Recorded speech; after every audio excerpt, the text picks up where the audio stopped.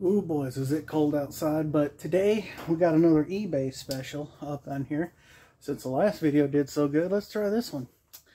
Today we're doing a shop upgrade, and this one is probably, hopefully if it works out good, the best one yet, because we bought a mini split.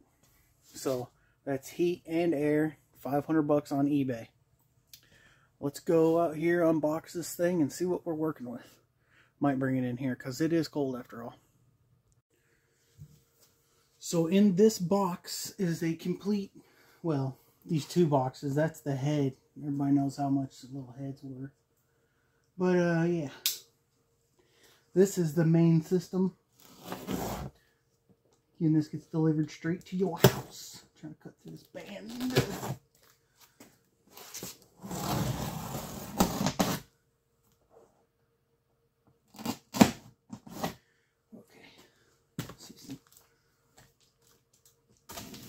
Ridgy threads on there. Not threads, but some staples.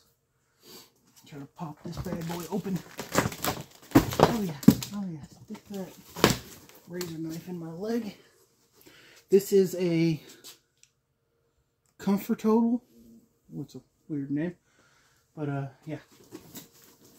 Comfort Total. Again, this is everything in one shot. Throw my garbage out the door. Pick it up here later. But yeah, ow. That hurt.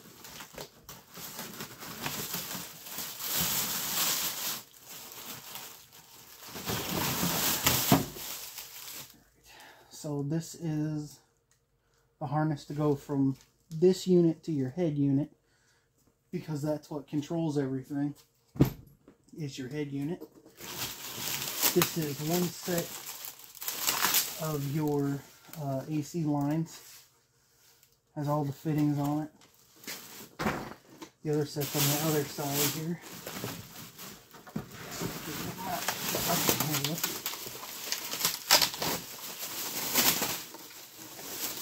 This is your drain tube for your head, because it does create moisture. This is your other cooling line, heating cooling line. The only thing I'm seeing I'm going to have to do is this doesn't come with an wall mount. It's in Spanish, why am I trying to read it? When you sell something in America with Spanish, I don't know. I'm asking you that. But yeah, this is the blower unit.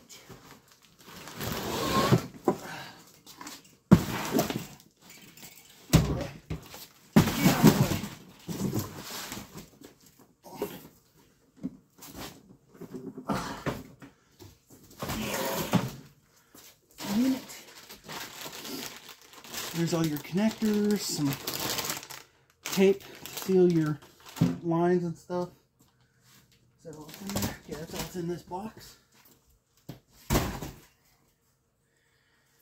This is really your main setup here. I didn't see no instructions.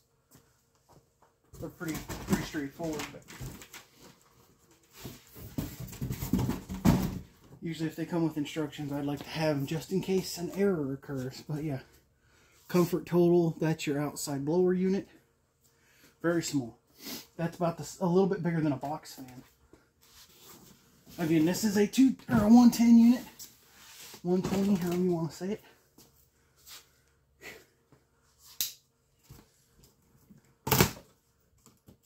These.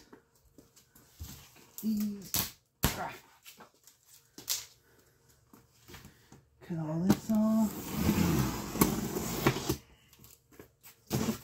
This off. Oh god, here comes Shopcat.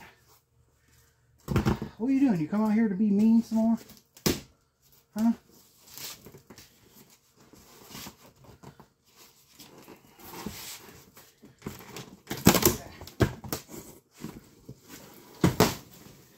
And as I said, this is the head. This is your blower and everything in one.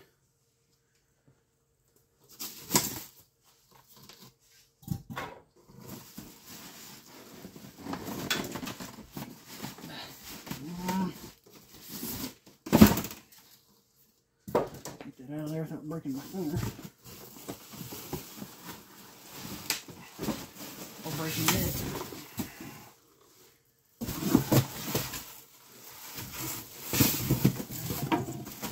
Pretty hefty feeling. Don't pop the filter off. But that is basically your kit. This is your air filter. Comes into here, blows out the bottom. This goes like this. These are Wi-Fi controlled, so you can turn your heat on before you ever even get to the garage, or your AC, depending on what you're using that day. But yeah, we are going to go ahead and get this baby. Let me get this down before it falls. But yeah, that's your head. This is your main compressor. We're going to go ahead and get this baby ready to install. I'm probably going to make some sort of mount to get this off the ground, because I don't want this sitting directly on the ground at all. I would like it pretty high up, actually. Snow, rain, anything like that, I don't want just flooding it. So that'll be the next step. But as you can see, comfort total. Blower, here's my hand. So it's a little bit, I don't know, probably about 10-12 inches wide by 2.5 foot long. The head's about 3 foot long by 1 foot wide. Yeah, nothing really. It's very small footprint for your shop. And what I'm going to do is I'm going to put the head up high somewhere. I'm thinking over here by the TV, or over here. And I just got to hook it all up. Is it through? It's a pretty easy install so far. Everything's color coded.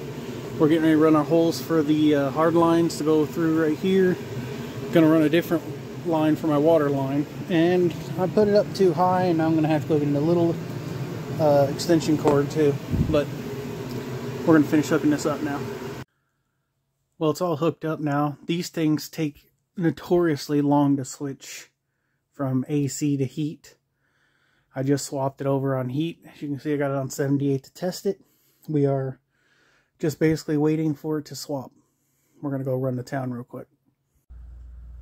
Alright, so let's finish up this video on the mini split here. What do I think? Will it work? Yeah, it probably will work for my garage, but the thing is, right now I'm not exactly sealed, you know what I'm saying? I need to put another piece of metal up here. I've got new air lines coming, because this is just hose and it's all just leaking, constantly kicking on. I plasticed off the other side to sort of stop any more air leaking. It's a garage, it's not a home, it's not sealed super tight. It's not built onto a house. It's concrete floors, so this stuff gets cold and stays cold. You know, once I get the ceiling sealed, and you know, all the little cracks up around the ceiling, and I keep that, you know, partitioned off, this side of the garage is 18 by 22, so it should have no problem keeping this side warm. That would be about 400 square foot. That is 500, some of them say 600 square foot at 12,000 BTU. But again, it's 40 degrees outside. It's 58 in here. That's what it says anyway on my wall thermometer. It says 58. You know, is it workable? Yeah, it is. Is it practical? Probably not. Not till I get this thing fully sealed. So right now I'll have to do some double duty, as far as I'll be using my propane heat and this at the same time till I get everything sealed up good. But I know it'll work. I can tell just by that thing keeping it, you know, almost 60 degrees in here, when it's, I bet it's probably less than how I don't know, it's probably 30 degrees outside. Let me check. Yeah, so it's 27 degrees outside. And for that to keep it 58 degrees in here, I think it's doing pretty good, actually, now that I think about it. But yeah, with the massive amounts of, you know, open space going into the attic or the upper part, the peak, you know, gaps through here where my garage isn't straight, which, you know, I built this thing quick, fast, and in a hurry. So once I get this thing fully sealed on the ceiling, I think it'll have no problem keeping it pretty much 60, 70 degrees in here, which is where I want it to be, about 70 in here at all times, during the winter time anyway. But around, I don't know, I'd be happy at 75, 77 degrees in the summer. If this can cool it down to that, I would be more than happy.